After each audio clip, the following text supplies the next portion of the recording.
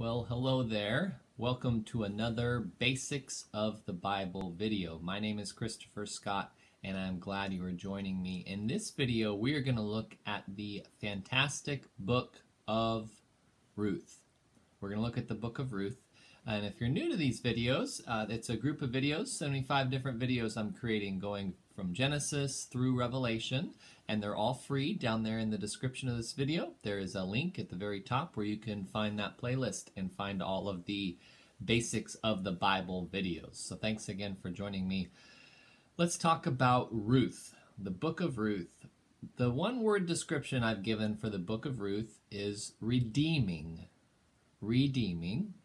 Or perhaps divine providence is another way to describe it. And Ruth is known as one of the love stories of the Bible.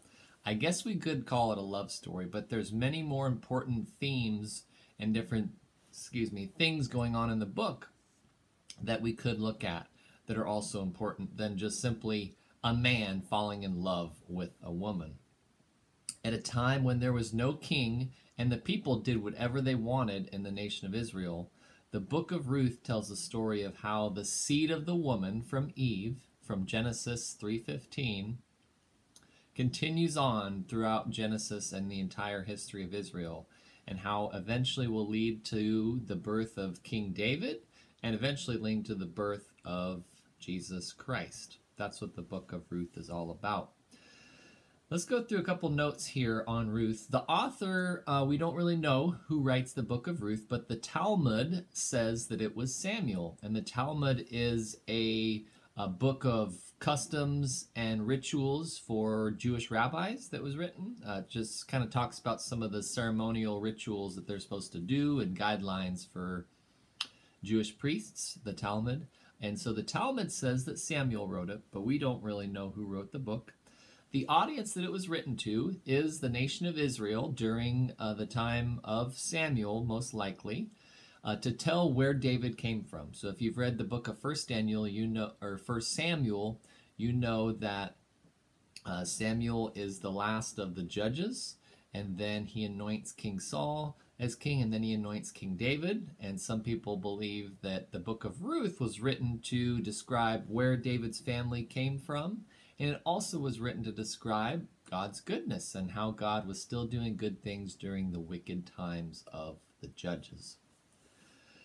The date that it was written was likely probably 1010 BC or a little bit later than that, right in there, some time in there. And I've got some of these notes down there in the description, so if you want to look at them, you're welcome to do that. The dates of the event that likely take place, it likely takes place between 1350 BC and 300 BC, right in there. And the key verse of the book of Ruth, I chose this key verse, Ruth 4:14. This is at the end of the book where Ruth has become married to Boaz. They have a child, and Naomi holds the child, the baby, her grandson. Then the women said to Naomi, as she's holding this baby, "Blessed is the Lord who has not left you without a redeemer today. May his name become famous in Israel." May his name become famous in Israel. And his name, the Lord, does become famous in Israel.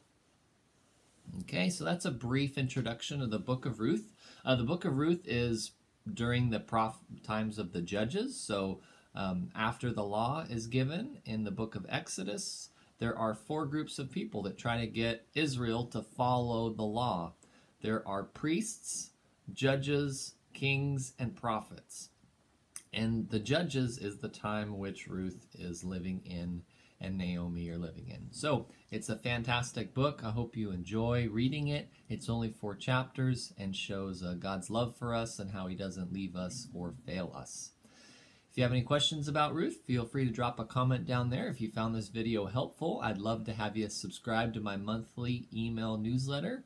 There's a link to subscribe to it in the first comment to this video, and I'll send you 1 email a month is my promise, and I give you links to the most recent articles that I've had published in the previous month, as well as the newest YouTube videos that I put out here on YouTube. So if you found this video helpful and would like to stay updated with the new videos, you're welcome to subscribe. Thanks for watching, and I hope to catch you again soon on another video.